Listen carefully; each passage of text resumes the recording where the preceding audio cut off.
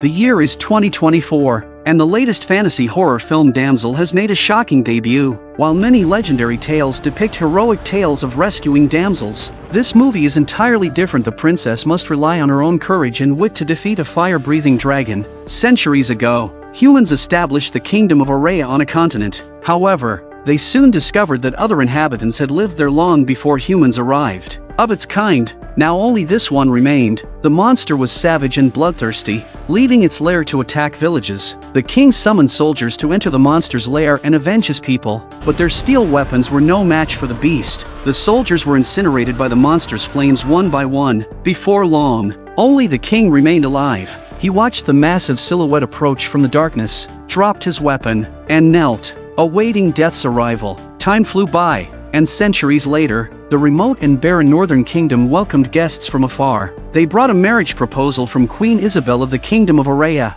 hoping that Princess Elodie would travel there to become the wife of her son, Prince Henry. Elodie's father and Lady Bayford were delighted by this news, and the marriage proposal came with much gold and goods as dowry. Seeing that Elodie was reluctant to marry a complete stranger, Lord Bayford told her that their granaries would not last until the snow melted, and their people needed this to survive. It was the duty of royalty, and so the family embarked on a voyage across the sea to the beautiful kingdom of Aurea, whose splendor and abundance made it seem like a dream. From the balcony of her guest quarters in the palace, Elodie spotted another beautiful young woman across the way in a tower room, who was promptly ushered away by her handmaidens when Elodie's curiosity was piqued. That night, returning to the balcony, Elodie witnessed a plume of fire erupting from the towering, cloud-piercing mountains behind the palace. The next day, she met Queen Isabel of Aurea and Prince Henry. Isabel took Lord Bayford aside to discuss some wedding matters, giving the young couple a chance to converse privately. Elodie expressed that this union would save her people, and her personal happiness was a small price for her people's future. However, Lord Bayford and Isabel seemed disheartened after their discussion. Lady Bayford promptly asked if they had failed to agree on a price. Bayford shook his head, saying the gold Isabel offered was unimaginable, but was unwilling to elaborate on the rest. So Lady Bayford took it upon herself to curry favor with Isabel, as they would soon be family. But Isabel subtly pointed out Lady Bayford's lowly origins, stating this marriage was merely a transaction of interests. Their family wanted wealth, and the Aurean royals needed a bride. Though unaware of what was being exchanged, and despite her stepson's dislike for her, Lady Bayford still approached Elodie about terminating this marriage, feeling the royals could not be trusted just for being royals. At that moment, Lord Bayford appeared and told Lady Bayford to leave. I hope you know what you're doing.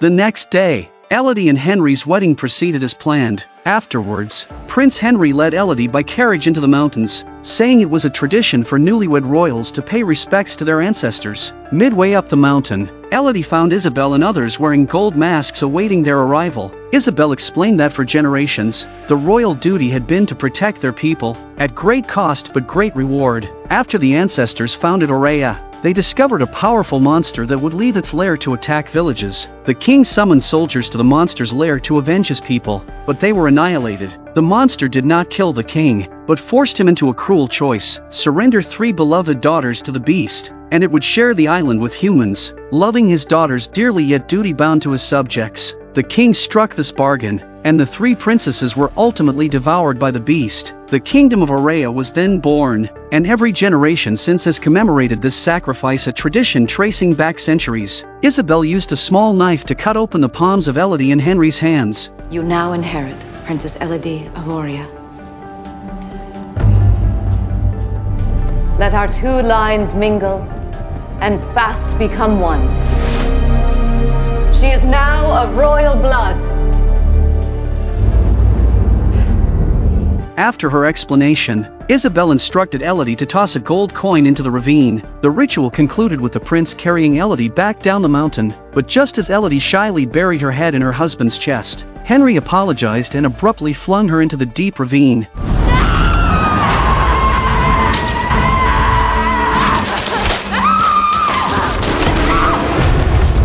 Vines lining the ravine saved Elodie's life, and when she awoke, she realized she had become a sacrificial offering to the royals. Elodie sought an escape route, but the sheer cliffs were unscalable. She discovered a cave entrance and ventured inside, surprisingly finding a glowing light source. Inside the cave was a huge cavernous space, and the glowing thing turned out to be a small bird with its feathers on fire. Kind-hearted Elodie immediately smothered the bird's flames with sand, perplexed by the poor creature's plight. But within seconds, countless flaming birds erupted from the cave, screeching as they burned to death around her.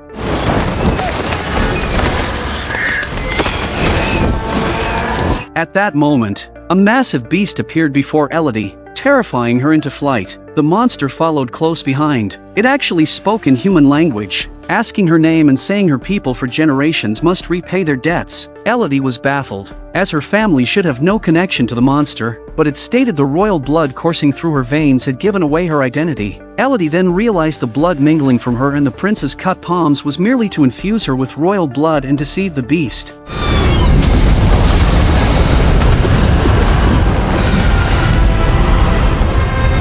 After narrowly evading the dragon's fiery breath, Elodie spotted a charred corpse, the same young woman she had seen from her balcony the previous day. Hearing the dragon's voice closing in, Elodie frantically fled deeper into the cave, but her dress's frame became wedged in a crevice. As the dragon unleashed another torrent of flames, Elodie dodged the fire, but her leg was severely burned. The dragon mocked that she couldn't escape and praised her for being more entertaining than the previous girl, who had died too easily. Elodie tore cloth from her dress to crudely bandage her leg wound. Using the lingering flames, she lit a small lamp and ventured further into the caves to flee, but she accidentally fell through a crevice into an area with an eerie blue glow. Separated by a bottomless chasm, Elodie looked at the wedding ring on her hand and remembered the lies Henry had told her. She threw the ring into the abyss and leaped with all her might to the other side. With the help of her dagger, Elodie finally reached the opposite side. Elodie discovered that the glowing liquid came from a slug-like creature, so she took a few of the glowing slugs and wrapped them in her skirt to use as illumination for the path. Soon she saw a pool ahead of her, but she just took a sip of water and spat it out. Realizing the pool was fed by melting ice stalactites above, Elodie positioned herself to catch the dripping water in her mouth.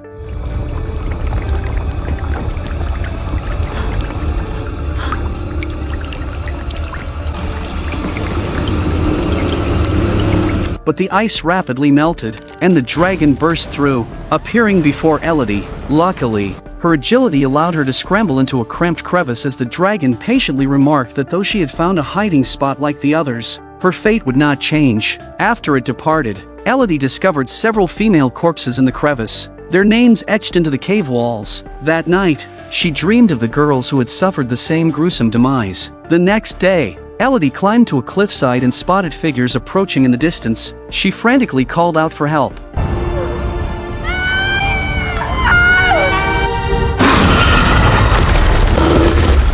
What's this? It turned out that Lord Bayford still couldn't stop worrying about his daughter. He hired a local guide at a high price to lead the way and find her. Now that the guide had brought Lord Bayford to the nest, his mission was complete and he was about to leave. Besides, the chances of his daughter surviving were probably slim. The next second, Lord Bayford's two guards tragically fell victim to the giant dragon's claws.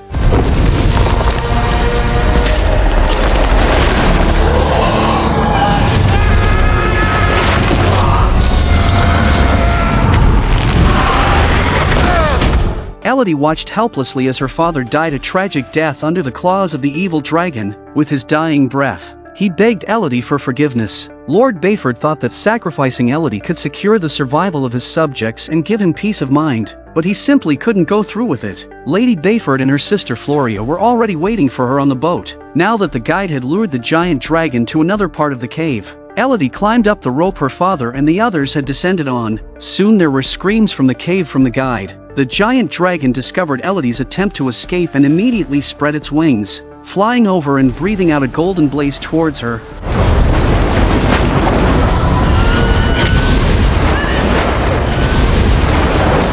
Elodie climbed up the cliff and narrowly evaded the giant dragon's breath once again. She rode her father's horse and charged towards the seaside. But how could a horse's speed compare to a giant dragon's? Just as the dragon was about to catch up, Elodie dismounted and hid. The steed was swiftly incinerated by the pursuing beast. Unable to find Elodie, the giant dragon incessantly unleashed its fury, setting the entire mountaintop ablaze. Seeing this scene, Isabel understood it was Elodie's doing. She ordered the soldiers to seize Elodie's sister Floria. Lady Bayford was stabbed when she tried to stop it.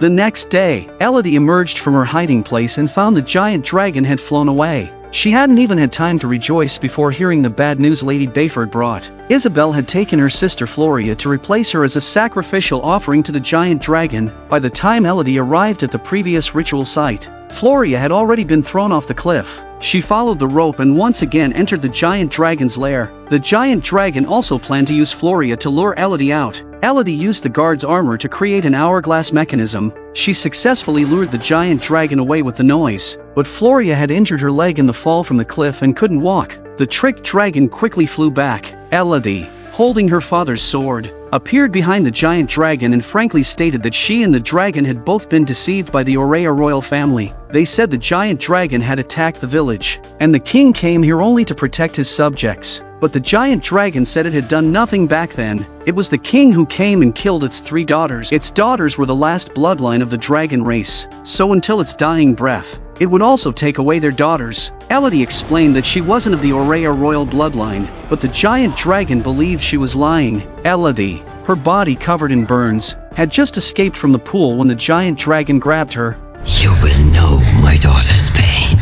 With that said, the giant dragon's claw extended its nails and pierced into Elodie's abdomen, but Elodie drew her dagger and stabbed the dragon's eye, bursting it. Seeing the giant dragon staring at her with its remaining eye, Elodie picked up the long sword from the ground and charged at it. She crouched down and thrust into the giant dragon's chest. Elodie used the sword to wound the giant dragon's claw, but she was also flung away. Seeing the giant dragon quickly getting up again, Elodie noticed the dust raised by the dragon's wings was reflecting off a concave rock. Elodie immediately had a flash of inspiration and thought of a plan. She walked over to that rock and started taunting, telling the giant dragon to burn her to death.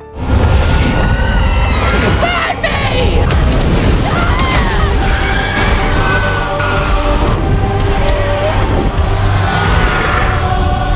The rebounding blaze scorched half of the giant dragon's body. Heavily wounded, it finally fell down, unable to move. Elodie approached the giant dragon. Instead of killing it, she showed the dragon the scar on her palm. This was the Aurea royal family's method of making her a member of the royal family. All these years, every princess the giant dragon killed was fake. It had been slaughtering innocent daughters, just like the royal family had slaughtered young dragons back then. But Elodie stuck the sword in front of the giant dragon's eye. She no longer wanted to take orders from anyone. With that said, Elodie went to the pool and fished out some blue glowing slugs, placing them on the giant dragon's wounds and her own. The burns on her leg before had been healed by these magical slugs. A few days later, during another wedding ceremony in the palace, a gold coin rolled to Isabel's feet. Elodie appeared before everyone, and scathed, I will offer you all one last chance to do the same. But aside from the new princess's family, not many people left. Hearing this, the giant dragon appeared above the castle and with one dragon flame,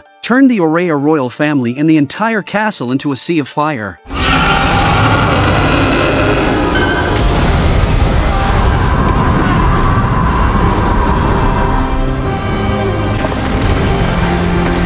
As Elodie walked step by step out of the city, that giant dragon also soared behind her. A few months later, Lady Bayford and Floria established a new kingdom here. Elodie set sail and returned to her home in the north. From then on, people called Elodie the Mother of Dragons. Her story became the most beautiful legend in the kingdom.